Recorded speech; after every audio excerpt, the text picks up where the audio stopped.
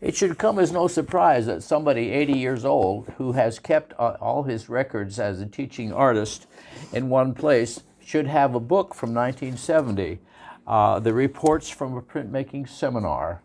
The interesting thing about this is that not only was this going on, it was also the first time that the UW had a distance learning experience. In 1970, we did a project where I brought videos from 4 points around the state of Washington.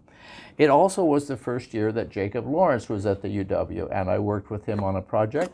But the important thing was this seminar, when a group of students got together and produced this book. I hope you'll look at it and enjoy it. Thank you.